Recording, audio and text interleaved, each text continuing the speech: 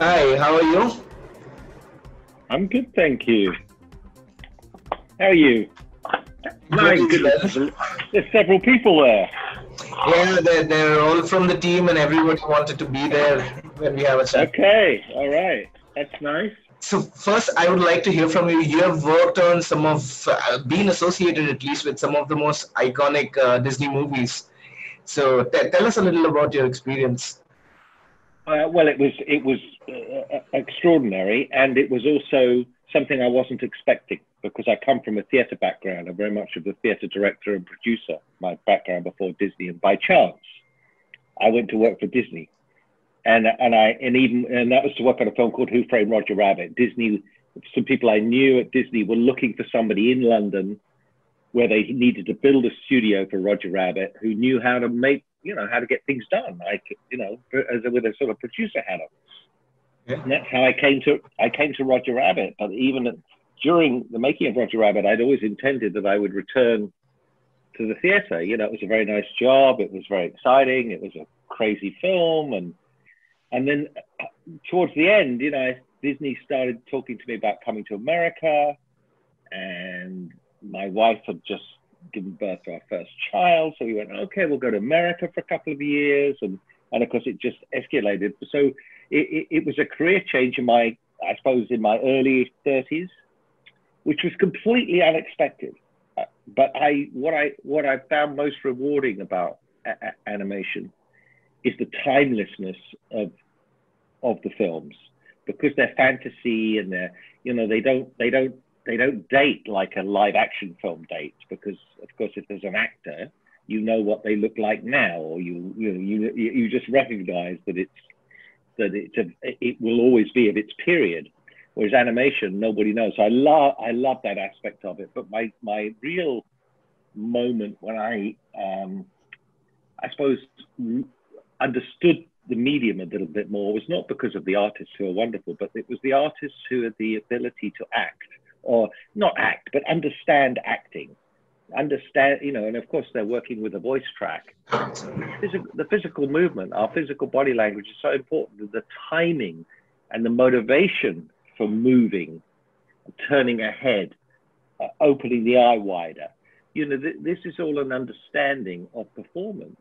And that was my way of going, okay, from my theater background, you're actors, you do this, you do this, but in a sort of this linear pipeline, which is animation. So, but Disney was fantastic, and I got to work, with some of the greatest artists. I got to meet the 9 old men who were still with us, so I looked at, Frank and Ollie and Ward Kimball, and people like, that I got to meet. And, I was there as, luckily, that I was there as Disney came back to animation. For many years, they hadn't really, animation had drifted. And suddenly there was thanks to Roy Disney, there was suddenly a resurgence in animation, and an impetus, and really made up as well with young artists, directors getting an opportunity. With young writers, Howard Ashman, and who wrote the lyrics to Little Mermaid and Beauty and the Beast, and most of Aladdin. Inspire, that combination of people coming together. It was a sort of rebirth. It wasn't trying to go back to old Disney, and it wasn't for a lack of respect or wonderment at the talent of those, but it was, we're young, and we're doing this. We're going to use all that experience and everything, but we're going to make, films that have a new sensibility to them. And I think, and they're still Disney films, but there was the embracing of the musical and making that work. And so, but new artists, new design, the likes of Glenn Keane, James Baxter, Mark Henn, these Andreas, they are wonderful, wonderful artists who are highly skilled at exactly the right moment. The opportunity was there, and they took it. And I suppose, for me, that opportunity came my way, which was come to America, and I did. But it wasn't a goal of mine. It wasn't an ambition. But I'm glad I took the step. That's great. So, as we were talking, you've worked on, again, coming back to the first question, some of the most iconic films of Disney, which are kind of timeless, if not all their films. So, tell me what makes a story such a global hit that it resonates with the entire audience of the world and becomes an epic. Well, I think the answer to that is in what the story is about, and if we, you find a theme, an emotion is the right way to describe an emotion that is can be felt in all of those countries. So, and of course, most of our emotions about family and relationships, despite different backgrounds, ethnicities, languages, everyone shares those same emotions. So it could be a child growing up and, having to face changing, that happens. Tell me a country where there isn't an So something anxiety. people can relate to, basically. And if you find that emotion, people around the world in every country can relate to it. For me, that was the Disney secret. It was because you had to, beautifully made films, but you had to create a problem, and then have a couple of characters or one character that you really cared about whether they were successful or not, and that you could relate to that character because you understood the emotion he was going through. All right. So you said that you liked working in India and everything about India. So have you had a chance to check Indian animation? I have. Well, I've done a couple of films in India. Yeah. I've worked with Prana, worked with folks, done a couple of movies down with Toons down in Trivandrum. Oh, is it? So, and all of those experiences, particularly in Trivandrum, God's own country, Yeah. I spent a lot of time. And that was well, I mean, it helps. I mean, the marvelous thing about India, of course, for me, of course, it's a culture I was fortunate enough to grow up with. So it wasn't but equally, it's language, and when realizing that, the most common language spoken by everybody in India is English.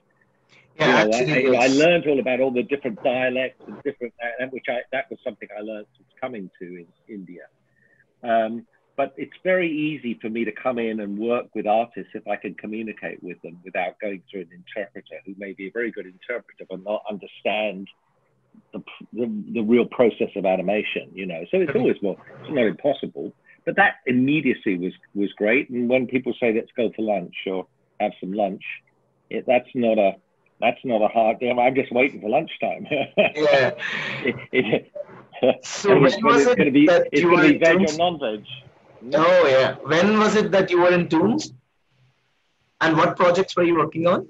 I did Color City down there, and Bunyan and Babe. There are a couple of films we were finishing up for the Exodus Film Group, and it was done as a partnership with them. But I'd known of Toons since Bill Dennis, set it up, many years before that. So I'd known of that. But yeah, they're my couple of experiences. But I've visited many other studios. I've lectured at Technicolor and when it was DreamWorks unit. With Delhi, I did some advice on Delhi Safari. Delhi Safari. So which I thought was a great idea for a movie. Really, really good.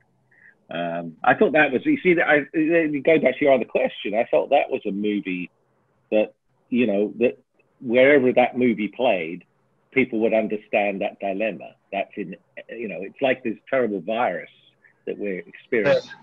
It is a shared experience. Yeah, correct. And looking after our environment is a shared necessity, so when you make a film like that, I thought it was very, very good. I've always got comments on story, or you could have done it, but yeah, I thought the concept and the achievement of making it, and that was done in Pune, I think, wasn't it? Yes, I think so. Pune, yeah, I think a little bit in Mumbai as well. Yeah. So I've got to, I've been most fortunate, to travel around. I've taught, I've been to Whistling Woods and one of my master classes there, and to some of the arena schools.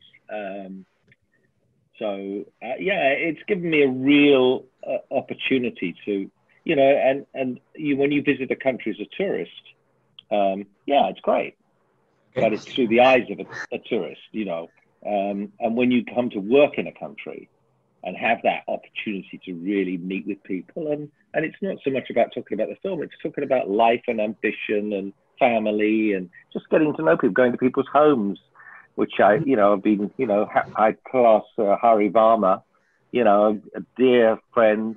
I love that guy, partly because we come from a similar background. He Indian theatre, and but I got to meet his wife and daughter and spent time together, and that, they're very special to go to have that type of experience. Right. So, actually, in the recent times, at least, animated movies in the West are being seen as uh, features which can be watched by young and adults as well. However, in India, the thing is very different, very different. So, what can be done to make a film or a feature or any piece of content in animation which can resonate with the adults as well? Well, I think the change is going to come because the distribution platform is never going to be quite the same again. We are going to move to an online platform, but I completely understand the dilemma. I mean, you have a wonderful cinematic culture, making very different types of movies with very different structures, musical. It's a wonderful art form. And I know an Indian family, when they go to the movies, they expect to be there for 6 hours as well, right? And animation is for children, and that's seen at home, right, on DVD. That's the Absolutely. All kids programming and channels, yeah. I mean, it really, there's no simple answer, but perhaps one day somebody will make a movie that does appeal to both, as indeed, Disney and Pixar, many studios have been very, very clever at making a film very acceptable. Children love it, adults have a great time, but they see something a little different in the movie. They have a more sophisticated or a more educated, because of their age, point of view of the emotions that are going on. It's a great skill to achieve that.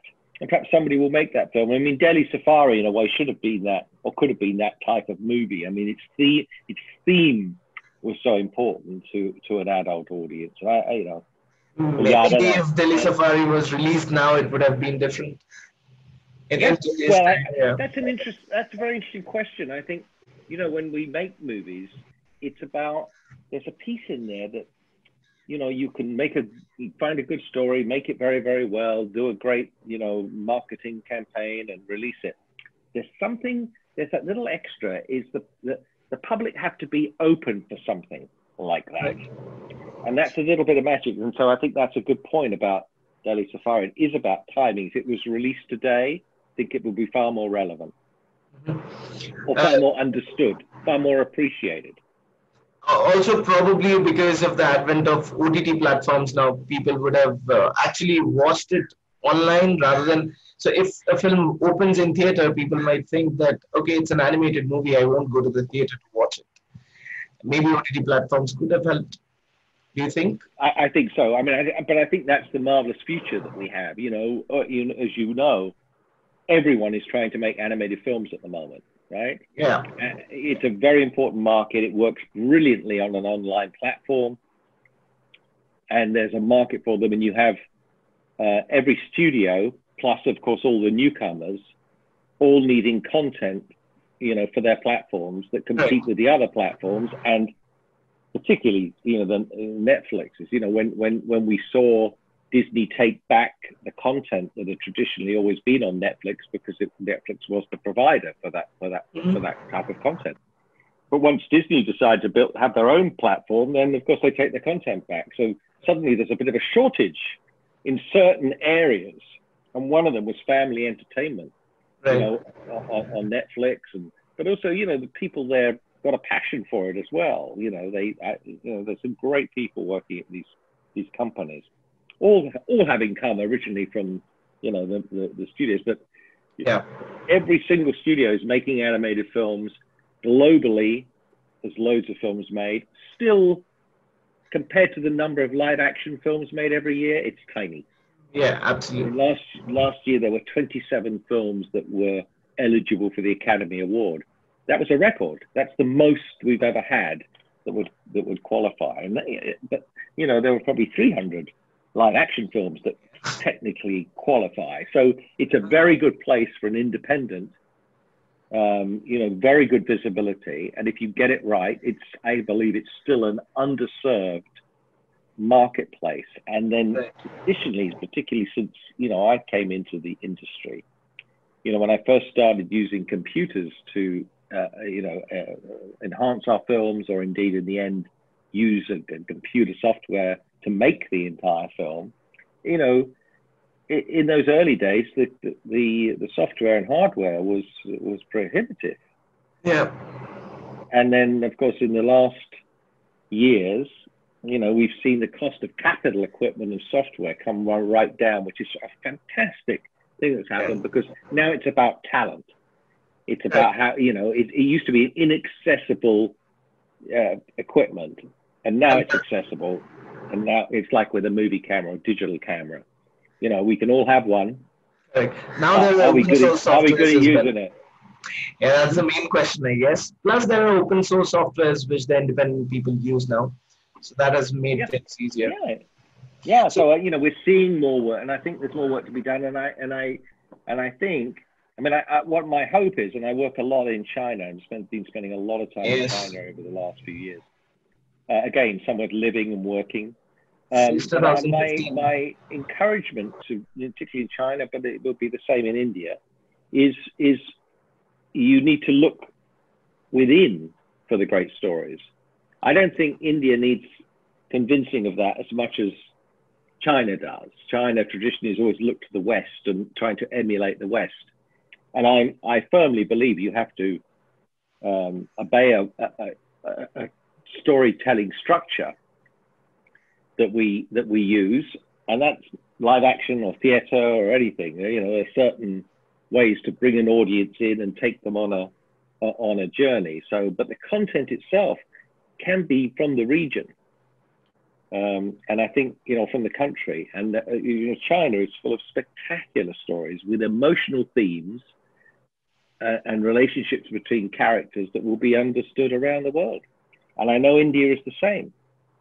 Yeah. But often, but you do have to tell the story, within what I'll call it a Western structure. That's not Yeah. fair. Our storytelling structures go back thousands of years. Yeah. So.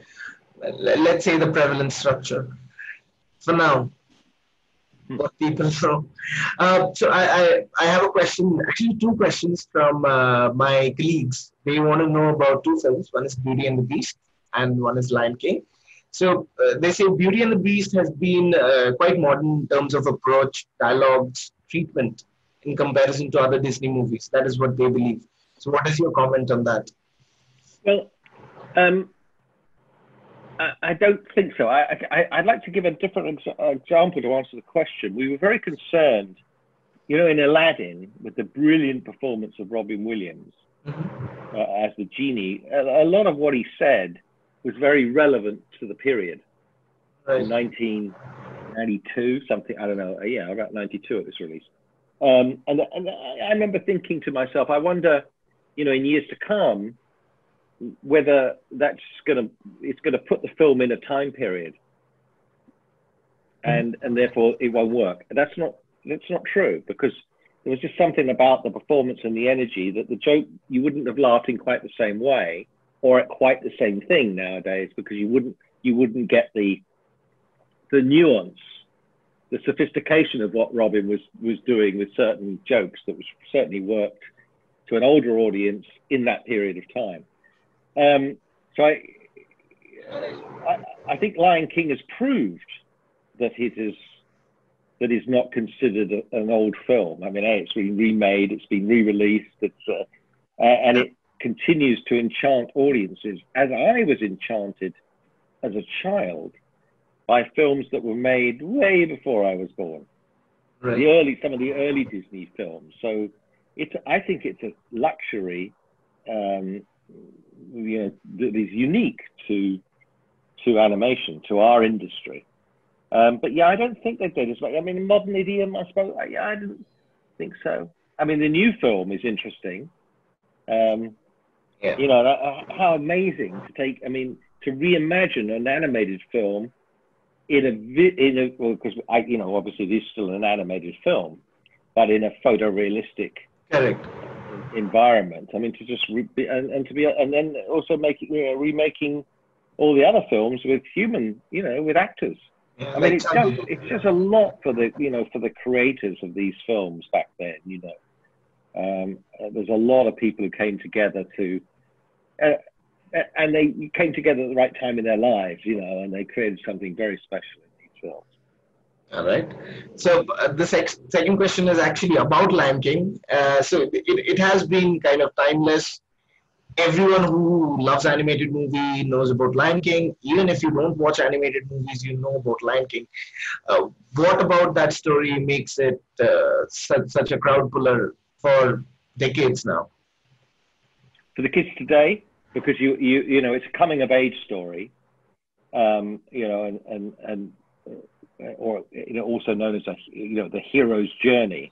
Mm-hmm. So we love these films where a character, you know, I could talk about Episode 4 of Star Wars being, you know, a similar sort of structure. You take somebody who's a little bit too young, you know, but they're likable and smart, and they have to become a leader.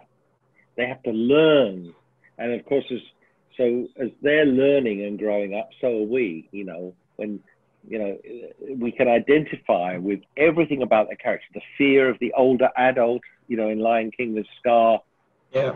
In fact, you know, in my talk tomorrow, I hope we'll have time, but I have got a clip from the Lion King, actually, because there's one particular scene that I think is just beautiful animation, beautiful voice acting, lovely staging, and I often just play and talk about it. Right. But it's that little, you know, that little lion cub, you know, vulnerable, and he becomes the Lion King. And if he becomes the Lion King, so do we.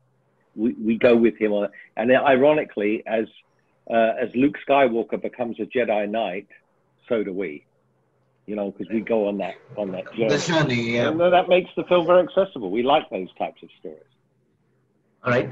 So right now there have been a lot of just what you were talking about, a lot of animated films which are very famous or which are very famous till day, like The Lion King or Jungle Book or Beauty and the Beast. They have been transformed into, let's say, live action films, because that's the category they are getting nominated in. Yes. Yep.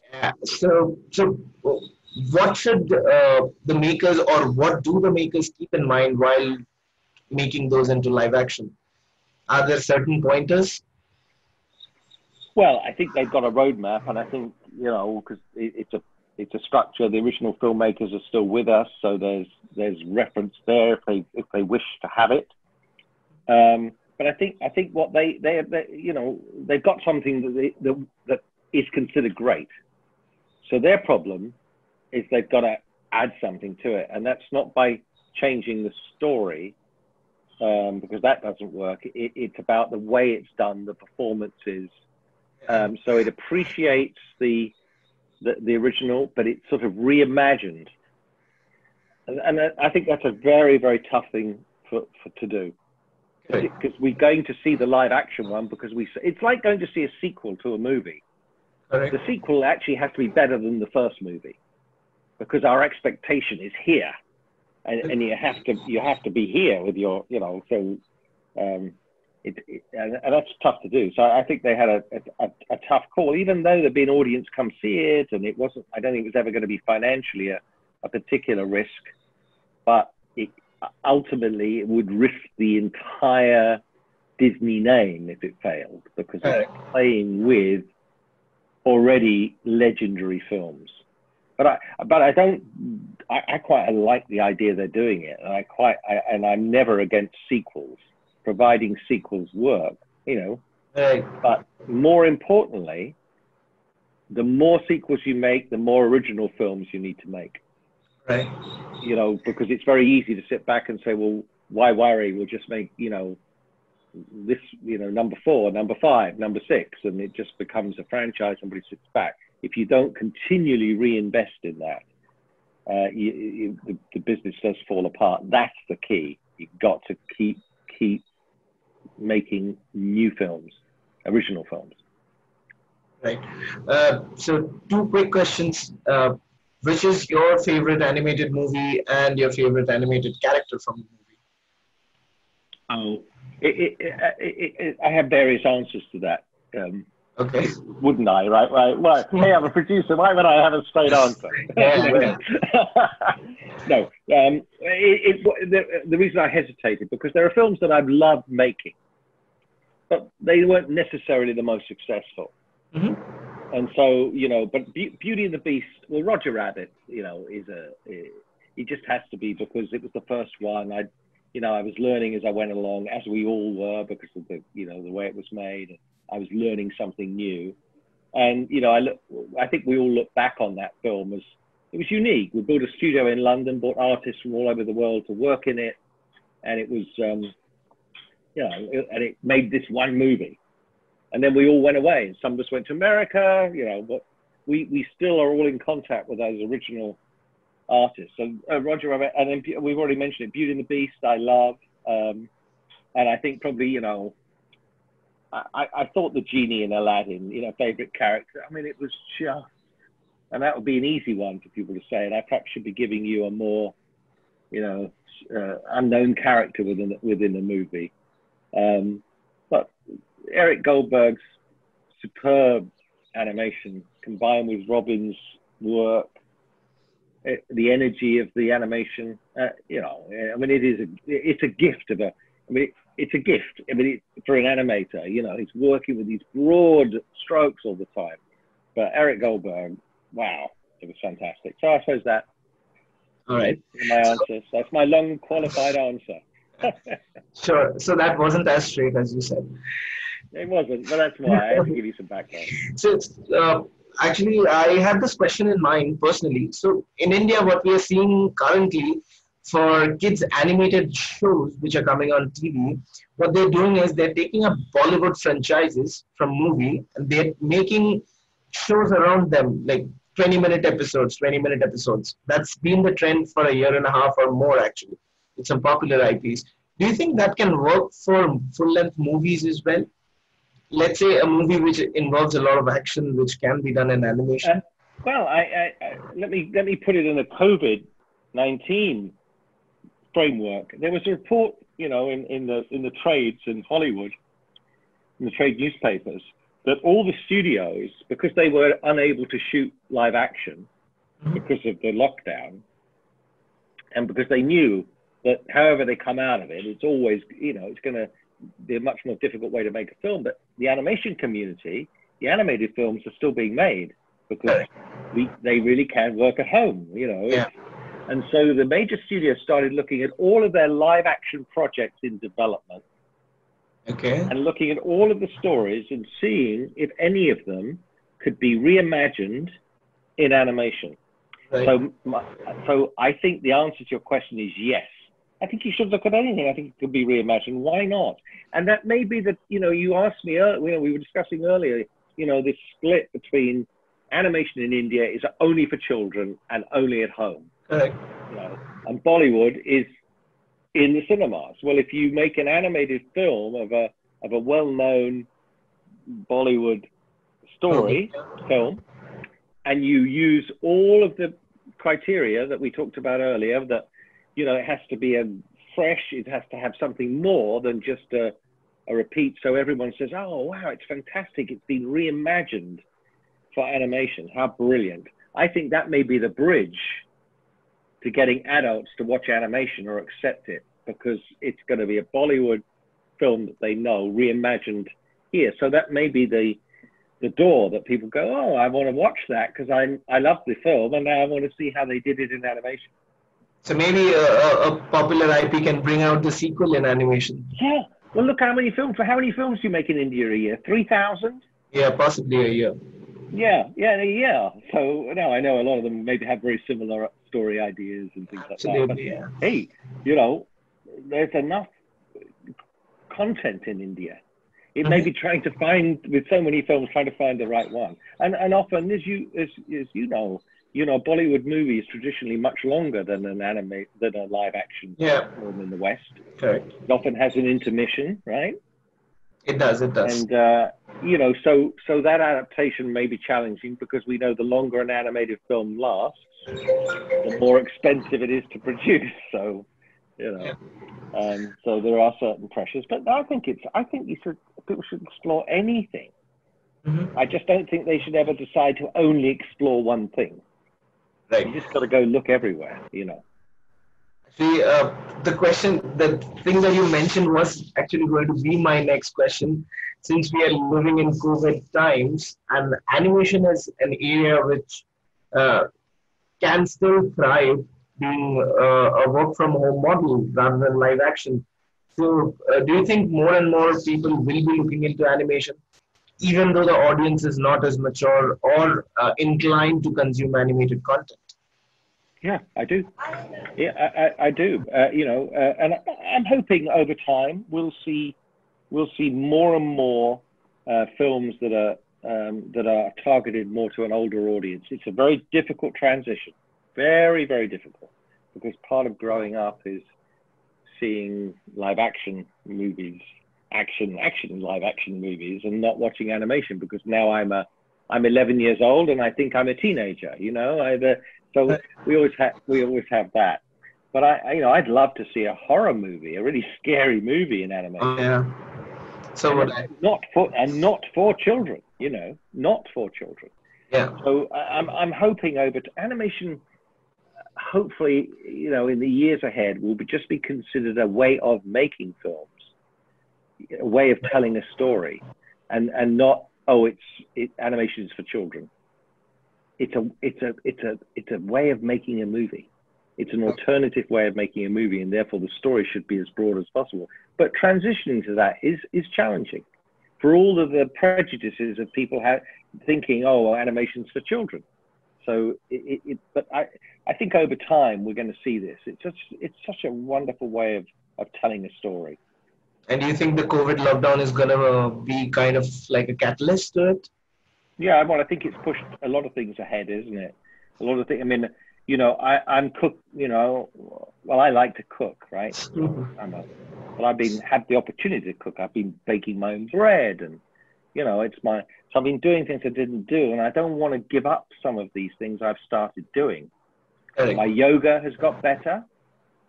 My yoga is much improved. I have time to do yoga, and so this is my cricket is terrible because I can't watch any. Well, I watch old games, reruns. But I think the idea of working at home, I think, is more productive. This is a generalization.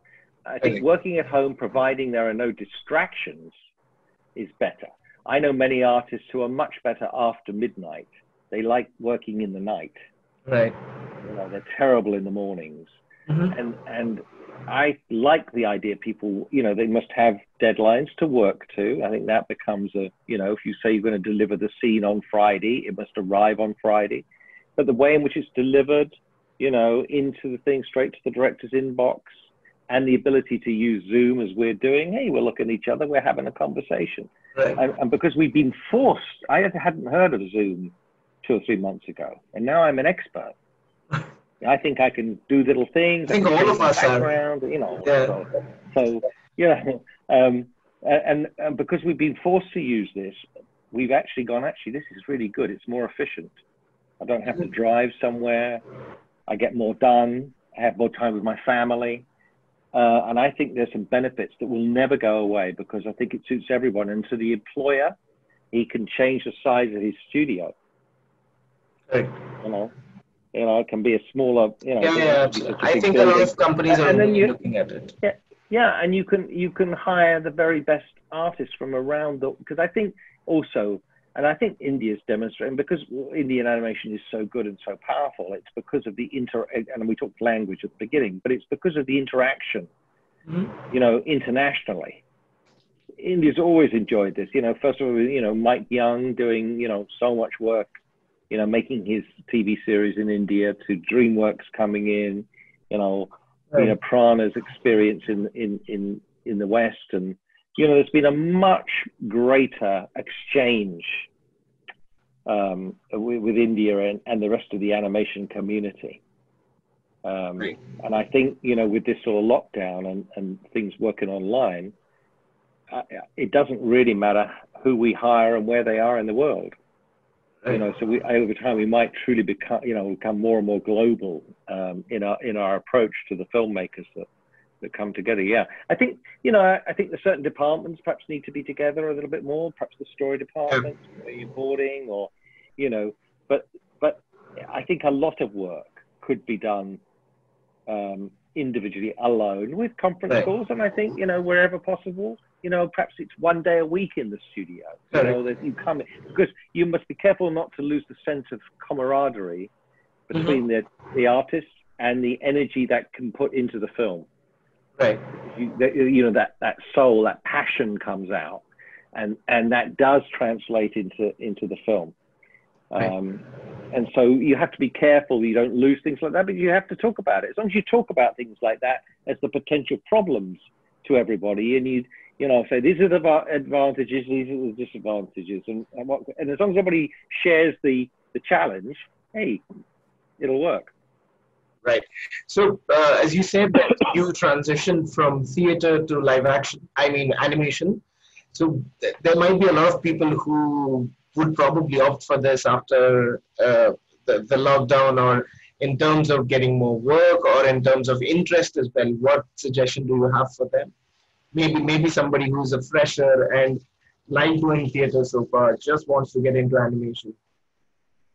Well, first of all, you know, get an education, get some training, find out about it, read some great animation, you know, books, Richard Williams' book, you know, Animated Survival, you know, get into the art form. But anyone who wants to come into the animation industry, get into the film industry in your head in terms of storytelling and how movies are made and told. It should make no difference between animation and live action as regards to the story. It's not so much I can give advice on how to do that, but whenever you have crises like this, the world changes and people adjust to those changes. And some people who can see the opportunity and see how to provide something that people want, which they wouldn't have, well, like Zoom. You know, Zoom was a very small company 6 months ago. It is now a massive company. So now it had a system, and actually, you know, if it wasn't for COVID, it would be just another system. Right. Right. And I think for a lot of people about what they're doing and what their ambition is for the future is in trying to look forward to see what that future is going to be, because it's not going to be the same. And it'll either be very, very different. It'll depend on world economy, and there's a whole broader sense of issues. But just the way in which we work on a day-to-day basis, I think employer and employee are going to are seeing the benefits of people working from home. Right. Okay. I'll come to my last question. This is a two-part question. Where taking everything in consideration, the lockdown, the current economic state, the state of the industry, both in India, in UK, and around the world, where do you see animation industry headed in the next 5 years around the world, and in your opinion, in India as well? Well, I think it begins to play an even more important part in the entertainment world. For all the reasons we've talked about, you know, animation has not had to stop working. The films are continuing.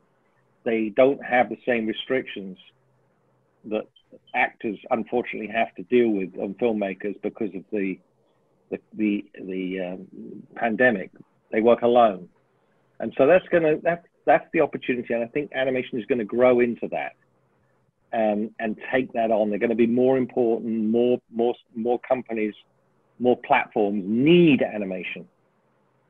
You know, the most important thing is when developing an idea or a story, just keep in mind who the audience is, who are you making this film for, and doesn't mean to say you're sacrificing your creativity in any way whatsoever, but it does mean that you focus on what you're doing, and always remember it's for an audience, and you now will have places to present your ideas. Right, right. And where do you see the Indian animation scene going? Well, I just think it becomes part of that growth. I Okay. mean, Indian, the quality of work is getting so much better.